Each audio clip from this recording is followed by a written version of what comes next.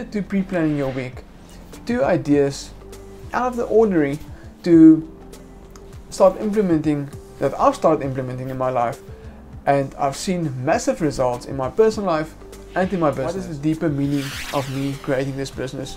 What do I want to project out into the world? Hi, Jasper Basson. Do you dread Mondays? I want to suggest that you haven't found your Ikigai yet. Your Ikigai is that beautiful Japanese word for your passion and your purpose, and the reason for waking up in the morning that's bigger than ourselves. That's right, something that's really bigger than ourselves. In this 2020 motivation series, New Decade, New You, I want to suggest and provide you with potent ideas and habits to achieve a life that you adore. In this very first series, I want to give you 5 potent ideas and lessons that I learned very late in my life as being an entrepreneur. And the very first idea that's really a game changer for me, learned from one of my mentors, was to pre-plan my week. Pre-planning your week consists of taking chunks out of your week and your day and focusing on specific jobs, goals, whatever you want to achieve. You need to block that out into your diary. I use an old school diary that I still write in. It works great for me. I obviously use electronic devices and electronic means of doing things as well, but I'm still being in the old school way of still writing in my diary and actually chunking out specific time slots in my diary for specific things that I need to do. To give you an example, I'm an accountant as well. I'm having an accounting practice since 2006, and before that been in the accounting practice for almost 2 decades right now. And I started realizing that I need to chunk out specific times in my day to attend to specific things. And one of the things is, early in the morning I would sit with my team, a variety of people in my team, and go through the previous day's work, going to the planning for this week, for the day and for this week, and be there, mentor them and exchange some ideas. So that is a specific portion in my day that I would chunk out and know I need to attend to. And the second idea that will happen is I would chunk out specific times that we do pre-bookings with our clients. So in an accounting practice, we do a 6 months pre-booking for all our clients that's interested in doing that.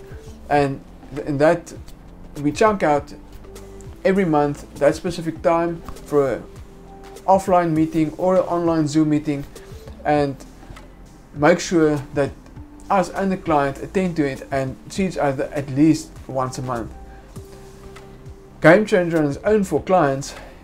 We see massive accounting results on a monthly basis, and also being there for them as being a mentor or business coach, and just being there as a soundboard to them for potential new ideas that they may have for in their current business, or potential new venture that they want to run by us. Other things that might be in my pre-planning of my diary is, or in the pre-planning in my diary, would be to chunk out certain times for going into nature.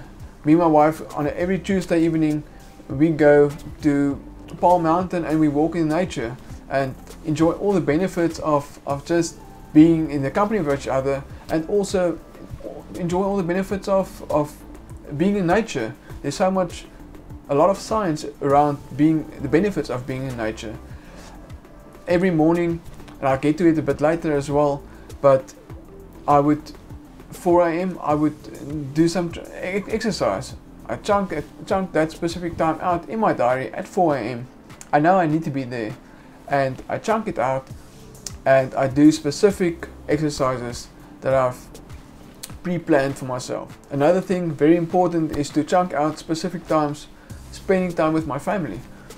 I think in the current world where we are so distracted with all kinds of things, including cell phones, that we tend to forget that we need to spend time with the family, really connecting with them.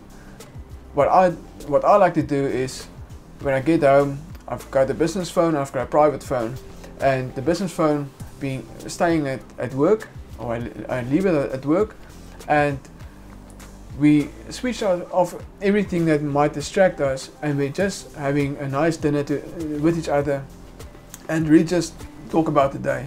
I think it's something that we, especially entrepreneurs, we tend to focus so much on creating and building our business that we tend to forget, and I've been there in my life, to forget that you need to attend and take care of your family as well, and spend quality time with your family as well. So part of your pre-booking for the week is, if you have to, chunk out some time to spend time with your kids, spend time with your wife or your spouse, your husband, and really just make sure that whatever you want to achieve that week, you actually write down. Everything that we schedule will become a reality.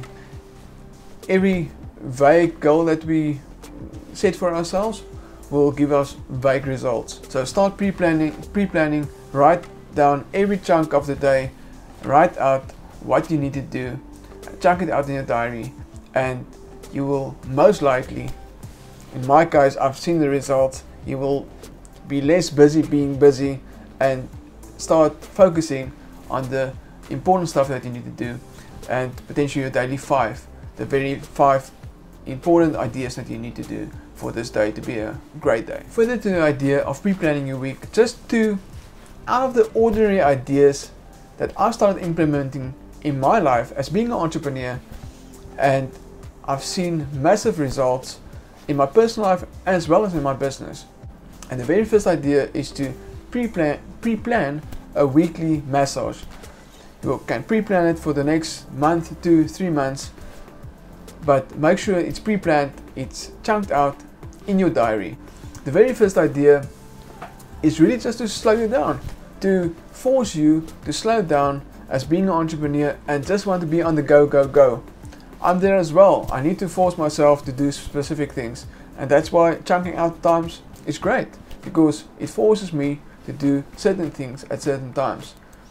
Going for that weekly massage, it takes away distraction from everything, and doing that lowers my cortisol by 31%.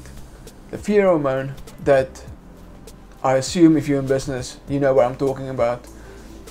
Lower that fear hormone, lowering the stress. And the second thing is elevates serotonin, the feel-good hormone that will ensure when you get back to the office, you will be so much more creative and so inspired to start building your business again and just be there for your clients. The second thing I started doing was going for a monthly energy healing session. Game changer for me in my personal life and in my business. I've really reached new heights in my personal life and in my business by going for a monthly energy healing session. Something I block out every month and something I know I need to attend to. So before you freak out, which most people, that it's something out of the ordinary, and most people tend to freak out or being confused about the idea of an energy healing session.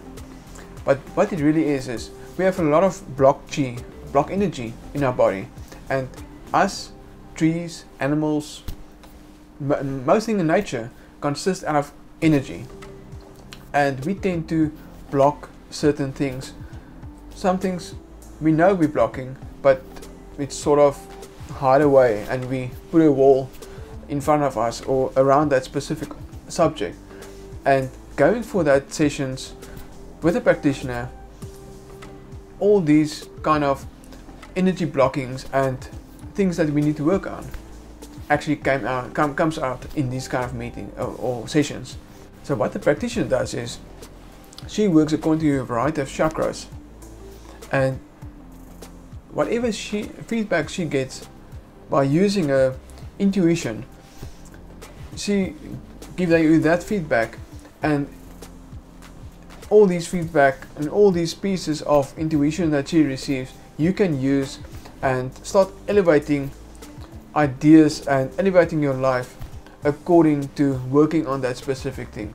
Not sure if I'm making sense. It's not my subject of expertise. Number 2 of this episode is fear is a liar. Fear is a liar. When you run into it, it will always run away. To step out of a comfort zone is difficult. If we have the courage to step out of a comfort zone, to step into the fear, we will always see beautiful results on the other side.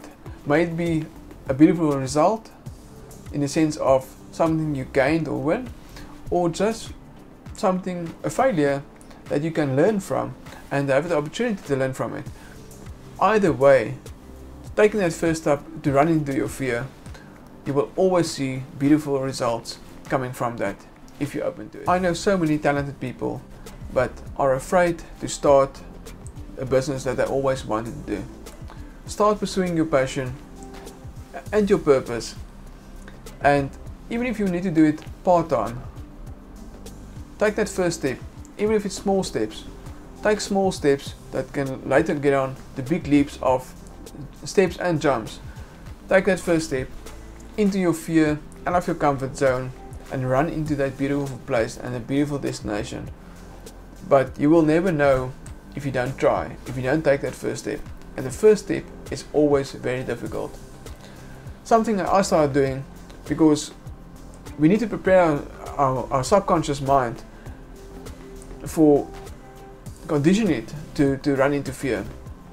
Because consciously it's easy thing to say, I would run into my fear. I would go out of my comfort zone. But when it gets to practice, it's a bit more difficult, and we are subconsciously conditioned not to do that because of limiting beliefs coming from our past. So I want to suggest to you what I started doing to condition my subconscious mind to run into fear and be comfortable in running into my fear. And one of the things I started doing was to take a 6 AM cold shower. I was always, as a kid, afraid of cold water. We've always been to hot water baths. Didn't like the sea. Didn't like to swim in cold swimming pools. And 2 years ago, I decided to run into my fear and start doing ice cold showers in the summer and during the winter, and subconsciously train my mind to not to be afraid of fear and to run into my fear. You might have other ideas or other means of conquering your fear. Create courage to run into your fear. Create something for you to influence your subconscious mind to start be comfortable in running out of your fear. Another great story about fear is a liar.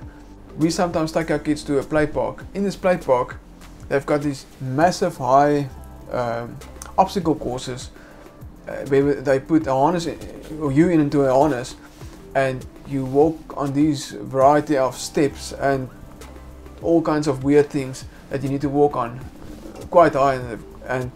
And what happened is that one day we've been there, and I also somehow started developing a fear of heights, and I thought to myself, well, I need to conquer my fear of heights because I never used to be like that.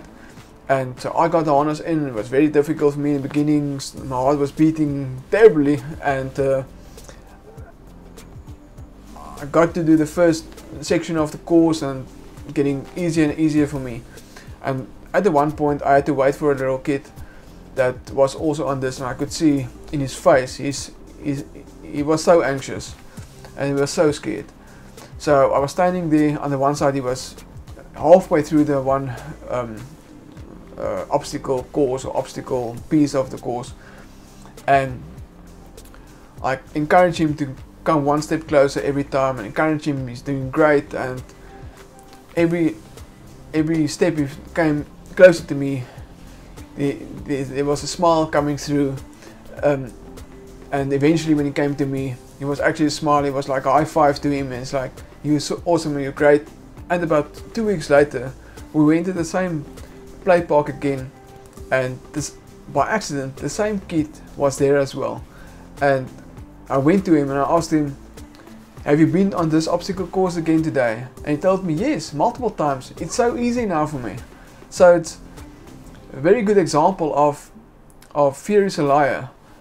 That very first obstacle course is massive, your heart beats, and especially if you're afraid of heights. And when you see take the first step and you see everything is okay, you take the next step, and as you progress in this obstacle course, you eventually see that everything is okay. I can manage this, and it's actually not that bad as I thought it would be. So find something, whatever you're scared of, or just find something like my ice cold shower every single morning. Find something that will prepare you and condition you to be comfortable in running into your fear on a daily basis. Idea number 3 is exercise first thing in the morning. I start training at 4 a.m. in the morning for quite some time, and it's an amazing time of the day to start training. You release serotonin, dopamine very first thing in the morning. You lower your cortisol, the fear hormone that I've just talked about previously. You release an amazing protein called BDNF, brain-derived neurotrophic factor. It's a protein that actually repairs damaged brain cells, and it's also will assist you to be a lot more creative during the course of the day. And why would I want to suggest that you, as an entrepreneur, need to do exercise? For the benefits I just told you and I just mentioned, and also you as an entrepreneur want to be with your family for as long as you can, and you also want to serve your clients for as long as you can. Now, the great thing about waking up at 4, I've got a morning routine of from 4 to 6, and the first portion of that, generally the first 20 to 30 minutes, I do exercise. And this is not the topic of the day, but for you to have a motivation of waking up early in the morning and experience the greatness of the morning and the stillness of the morning and just the wow of the morning, is to have a motivation of waking up. I've got a variety of motivations, but one of them is to stay in top notch in my health wise. So my training clothes would lie ready for me in the morning, and I wake up at 4, and by 4:05 I'm dressed up in my clothes. I've got no excuse, and I'm out in my gym just outside of the house. And I've been a martial arts instructor for almost 5 years. So when I resigned as the instructor about 5 odd months ago, I actually write down in my journal exactly every day, at least every second day, what I need to do in my morning fitness or training schedule.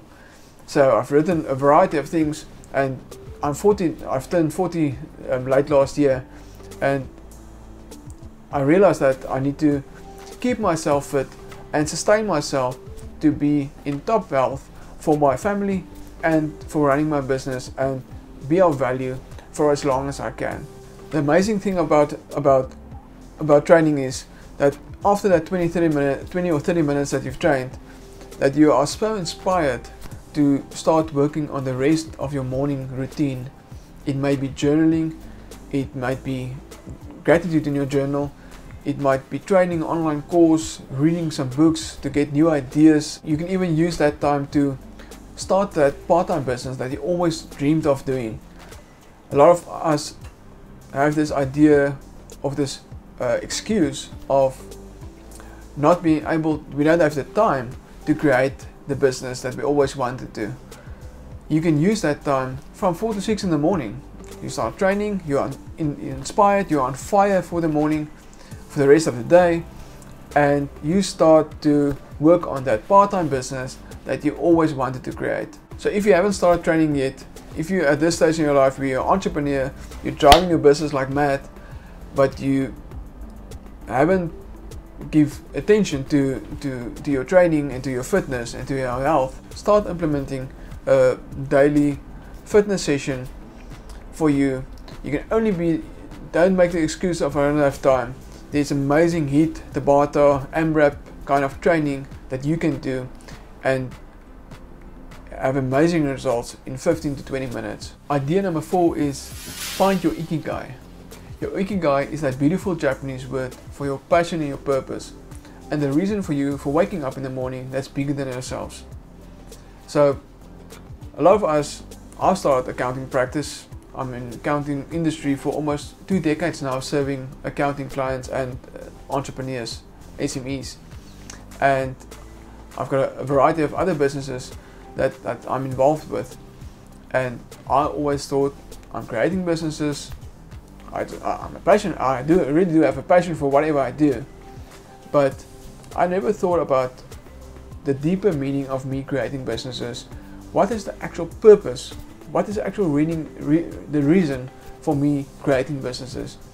And after very reflecting a lot and really going deep into my soul and my heart, I realized that I've created all these businesses, but to be an inspiration of hope, kindness, and be an example of being generous.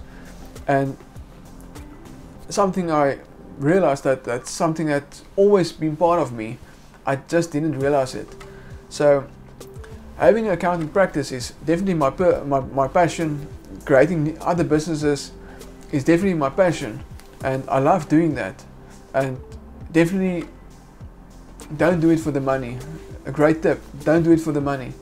Do it for your passion, and do it for the purpose, and money will always flow if you really find your passion and really follow your purpose.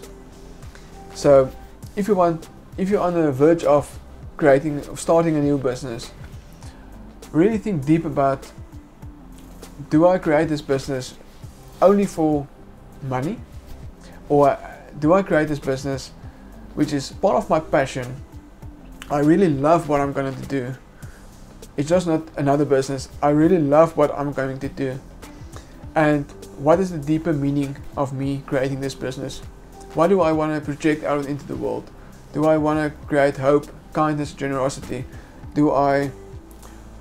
Whatever I want to do, what is that bigger purpose that you want to achieve through creating your business? Point number 5, and the last point, is educate yourself financially. You can be an amazing entrepreneur working very hard and have this amazing business idea that makes a lot of money, but if you don't budget and to start investing in specific assets, then you will in the long term see no financial capital gain in your business or in your personal capacity. Speak to a financial advisor, speak to an accountant, educate yourself, use any means possible to utilize any money that you make from your business to start creating assets in whatever form works for you. If you want to get in touch with me, you can click the link below. I've been working with accounting clients and entrepreneurs for the last almost 2 decades. Be in contact with me and we can set up a Zoom call. Now, just because you've been in this video for this long, I will give you a bonus idea. Point number 6 is get a mentor, get a business coach.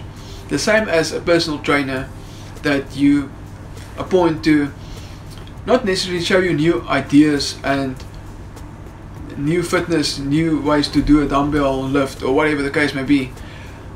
A personal trainer is there to help you reach specific goals, keep you on the track of reaching your goals. And the same is a mentor or business coach. Business coach can be really just a soundboard of someone you meet on a monthly basis and really just discuss a few ideas and just be the soundboard of giving you a few opinions about your idea. One of the great features that we have with part of our monthly accounting services is that we see our clients on a monthly basis. We have pre-bookings with our clients and we discuss with them their financial results and the state of their business, but also we are there as a mentor or a business coach, and they can reflect on their business. They can share some ideas that they might have for their current business or some new ventures, and we are there as a soundboard and just giving a few opinions or few ideas related to that idea of them. A business coach can further, it's the same as a personal trainer can assist you by jotting down a few goals and also assist you to actually achieve those specific goals in a specific time. Thank you very much for watching. Please remember to grab your gift bag for entrepreneurs to the value of 57,000 Rand free of charge in the link below. This gift bag for entrepreneurs is for South African entrepreneurs, and part of that gift bag is a 3 months free monthly accounting services from our company Dryk Holdings. We want to give you free value for 3 months to the value of 7,500 Rand. Grab that gift bag for entrepreneurs right now in the description. Thank you for watching. Please remember to subscribe to this YouTube channel.